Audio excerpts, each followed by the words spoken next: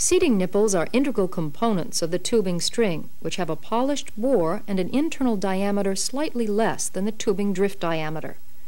Usually, a locking profile is machined from the internal diameter of the nipple. There are three main types of seating nipples: pump seating nipples, selective landing nipples, and non-selective or no-go landing nipples. Pump seating nipples are utilized to land and seal off a bottom hole pump run into the well on a string of sucker rods.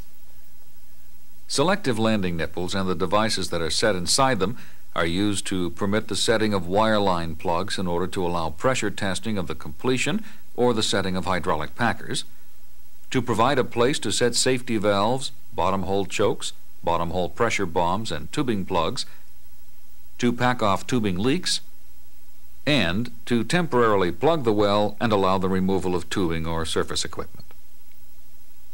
Selective landing nipples have a common internal diameter, but come with a variety of distinctive internal locking profiles.